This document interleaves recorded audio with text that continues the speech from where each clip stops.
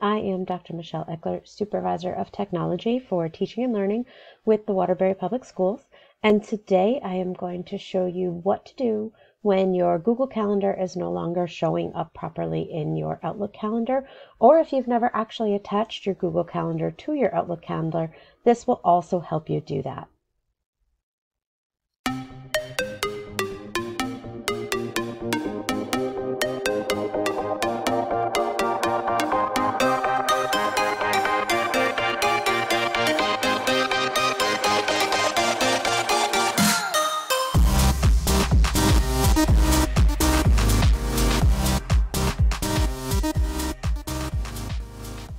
Okay, so the first thing you need to do is have both of your calendars open in your browser.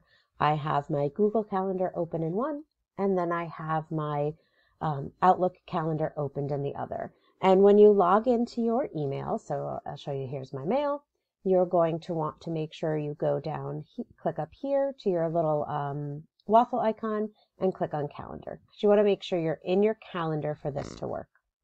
The first thing you're going to do is, if you already have an existing Google Calendar attached to your calendar here and you're having problems with it, you're going to click on that calendar over in this area here. You can see I don't actually have any calendars under other calendar, but if I were to have one, I would right click that and click delete calendar. That would remove it completely from my system. Now I want to go back into my Google Calendar, and I'm going to scroll down to the name of my calendar. You might have a bunch of calendars here, especially if you have calendars that have been shared with you, or if you have calendars that are attached to, say, a Google Classroom. You're going to go to the calendar that you want to share to your Outlook, and you click on these little three dots right here, the More menu, and you click on Settings and Sharing. Now you're going to want to scroll all the way down. You're going to keep going, and keep going, until you find this spot here that says Secret Address in iCal format. Unless you make your Google Calendar completely public for everyone, you won't be able to use any other of these addresses up here. You'll have to use this secret address. So the secret address is the one you're going to want. You click on this little Copy to Clipboard button here.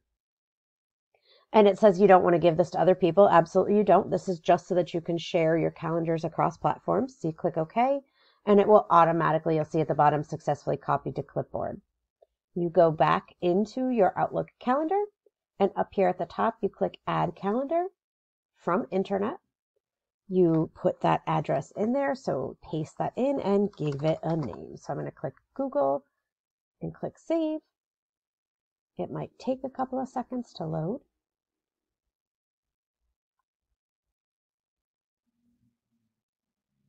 And now you can see I actually have double calendars here because I now have my Google Calendar and my Outlook calendar. And since mine have already been synced, you're going to see some things show up twice. You can very easily just look at one or the other, but this is how you can make sure that you're not going to miss anything, since we are currently moving between two different calendar types. If you have any questions, please feel free to reach out. I'd be more than willing to assist you.